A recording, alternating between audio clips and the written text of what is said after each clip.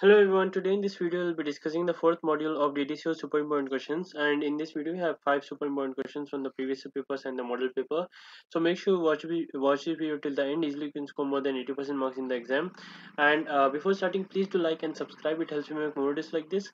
So without wasting more time, let's get started. The first super important question is explain the effect of size, cost and speed in memory hierarchy. Okay, so in memory hierarchy, how does size, cost and speed, these three factors vary? Okay, so this is the block diagram of the memory hierarchy. So in this we have first the processor, in which we have the register and the primary cache. Okay, after that we have secondary cache, which is a part of primary cache. It is a slightly different and larger one, and main memory and a magnetic disk or the secondary memory is present here. So the size is increasing in this way, and the speed is increasing in this way as we go up, and cost is also increasing in this way. So bigger the size, the lesser the cost and lesser the speed also. Okay, so the cache uses SRAM and main memory uses DRAM. L1 is cache on the processor, L2 is cache off the processor. Okay. Registers, the fastest access to the data is held in registers. So registers store the most access data and fastest to get the data. Okay.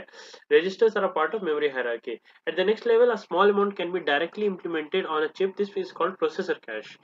Then we have the level 1 under the processor, which is primary cache, and level 2 is secondary cache. Level 2 is implemented using SRAM. After that we have the main memory, in which DRAM is used. Okay, dynamic memory component is used. And after that we have at the last one secondary memory. It holds huge amount of data. Okay, so this is the characteristics: speed and size and cost. Okay, so speed, SRAM is the fastest, DRAM is slower, and magnetic disk is the slowest.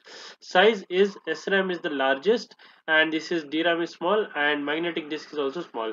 Cost is expensive, this is lesser expensive, this is the lowest price, magnetic disk. Okay, and memory wise, the speed is very high in the registers, and the size is lower. Primary cache, it is high, and this is lower, the size is lower. Secondary cache, both are low, and main memory lower than secondary cache and higher in the size. The secondary memory, the last one, speed is very low, right, but it is having very high size, means a lot of data can be stored. So the thing is, as you go more up the register, primary cache, secondary cache and all, there the size will reduce, cost will be more, and the speed will also be more. Okay, but in the down part when we go there, the speed will be slow, but the size will be bigger, in which the large data can be stored. Okay, and the price will also be lesser. Okay, moving on to the next super important question, which is explain a DMA bus arbitration and the different bus arbitration techniques. Okay, so what is DMA bus arbitration? It is a technique in which the bus gets selected for a transfer of data. Suppose there are 3 or 4 buses which are requesting for our data, means to send the data in a main bus. So which of these bus will get selected? That is determined by bus arbitration techniques. There are two techniques: centralized bus arbitration and distributed bus arbitration. In centralized bus arbitration, what happens is the closest one will be given the priority. If the closest one does not want to execute, the next one will be given the priority. If it is not wanted to execute, next one will give, it will give to the next one, and so on till the last one. So whichever one comes in between, that one will be executing the data in the bus, and like fetching the data from the processor and storing to the processor and so on. Okay, so this thing will happen in that order, priority order. Okay, so BG is bus grant. Bus grant will be given to this one. If it does not want, it will pass on, and so on. Okay, and BR is bus request. Once someone wants to use it, they will request it in the bus request. After that, BBC means if once the request is accepted and the transfer is happening, it will be happening through this line BBC. Okay, it works in daisy chain method. This is the daisy chain method, where if this does not want, it sends to this, and if this does not want, it sends to this. Okay, like that and so on. The next one is distributed bus arbitration. Here what happens, the voting happens. Okay, due to based on an algorithm, there will be happening a voting. Okay, and based on the voting, a bus will be selected. So here the bus will be selected based on some numbers. Here 011, and this is a number, and 0101 will be a number. So based on these two, whichever bus wins, that bus will be selected. Okay, so the data of the arbitrary lines is set to the interface circuit.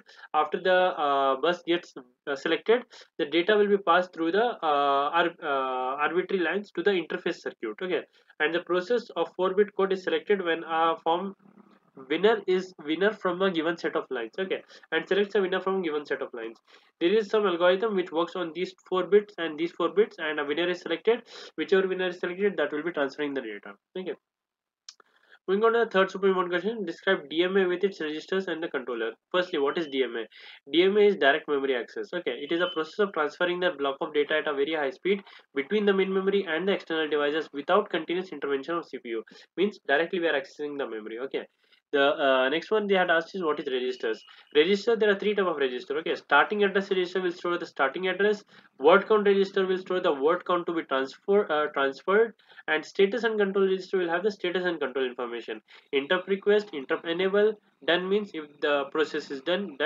Read or write, it will specify what is happening, is it happening read or write. Okay, so status and control register will specify these kind of things. Okay, next they had asked about the DMA controller. So controller, you have to make this diagram very important.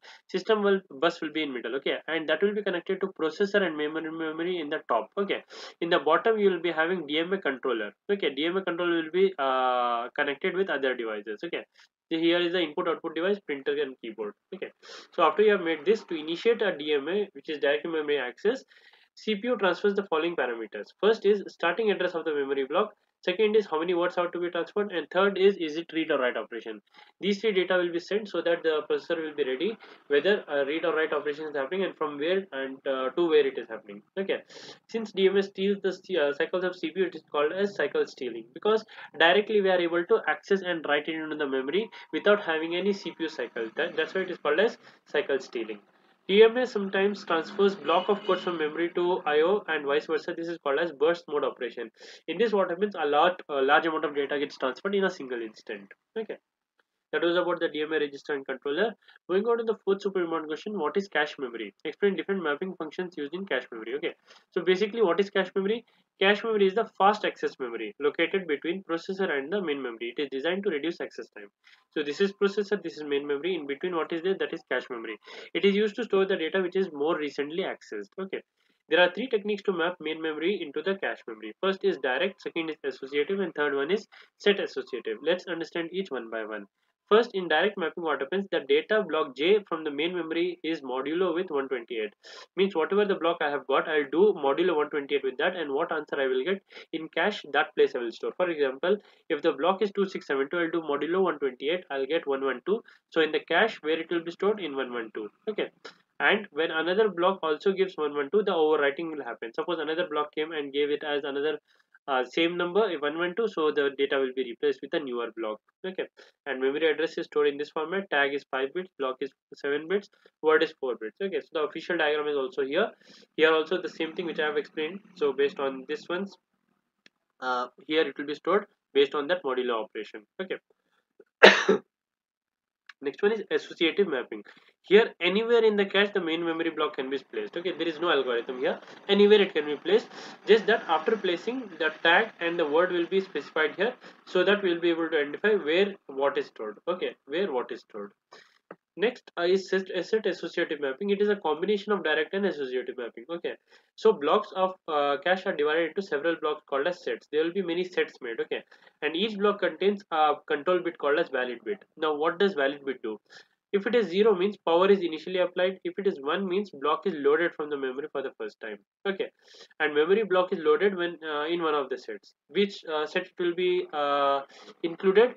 That depends on the tag number. Okay, so based on the tag number, each group is given a tag number for identification.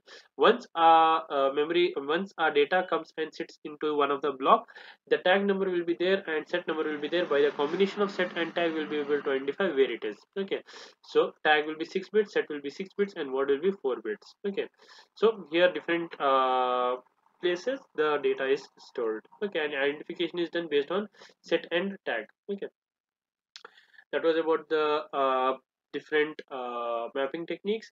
Moving on to the last super important question, which is explain the hardware interrupt. Okay, how many questions are there? Hardware interrupt, enabling disabling of interrupts, sequence of events handling in a request, handling interrupt request from a single device. Okay, so three questions have been asked. Let's understand each one by one. So the first is interrupt hardware. Okay, interrupt hardware means how is the circuits designed for handling interrupts. External device means IO device sends an interrupt request to the processor by activating a bus line called as interrupt request line. There is a bus line, this is input output device, and it activates this to send to a processor. That line is called as interrupt request line.